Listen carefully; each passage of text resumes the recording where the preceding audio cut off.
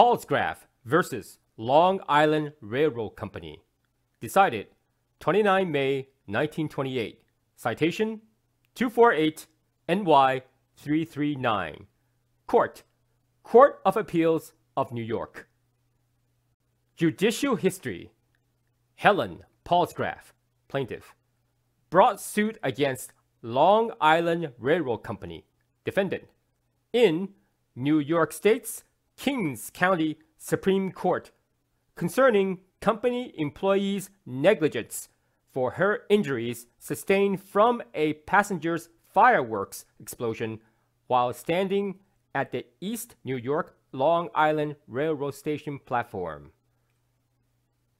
Both the state trial court and subsequent intermediate state appellate court found by jury verdict for the plaintiff.